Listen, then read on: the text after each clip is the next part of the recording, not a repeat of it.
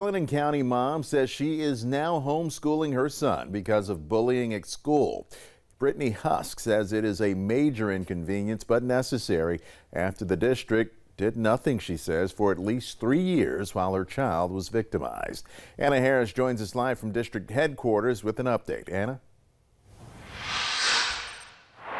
Roth parent Brittany Husk says her son can't be the only one. With the most recent scores that came out of the state school report card, there have been at least 82 incidents of bullying and harassment throughout the district. And those are just the number that have been reported.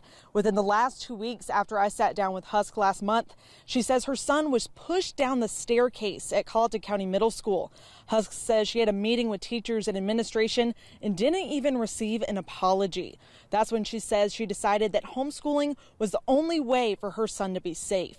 Husk says she's not surprised to see the district have such low overall scores in the report card, but was surprised to see at least 2 reported cases of sexual assault in the district and 4 reported incidents involving possession of a firearm or explosive.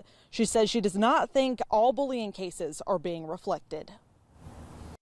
No, I don't think that's accurate at all, being that, only a little over 500 parents did the survey and there's thousands of students. So where's all the other surveys from the other parents? And there was only 80-something instances of bullying, and I know that there's no way that that's accurate. It has to be hundreds, there's no accuracy in that report whatsoever.